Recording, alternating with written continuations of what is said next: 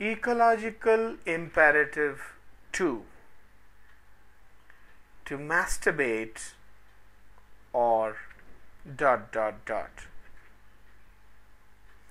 Masturbation. Is it bad? Or is it good? Really good? Even great?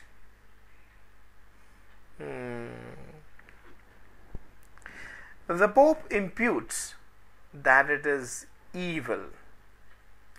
The ulema feel that it is sick. The sadhu thinks that it is avoidable. Perhaps. But if men were to masturbate instead of raping women, would the world not be a better place?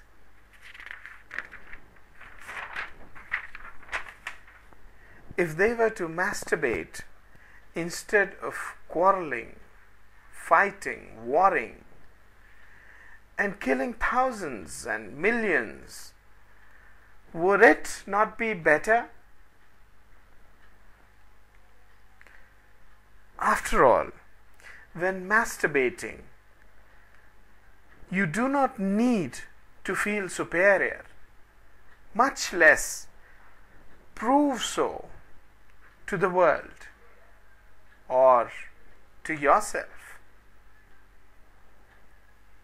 And if we had masturbated instead of creating more armies of insecure men, we would not be staring at this civilizational collapse arising out of the rape of Mother Earth at the hands of us, overpopulous, over-consumers.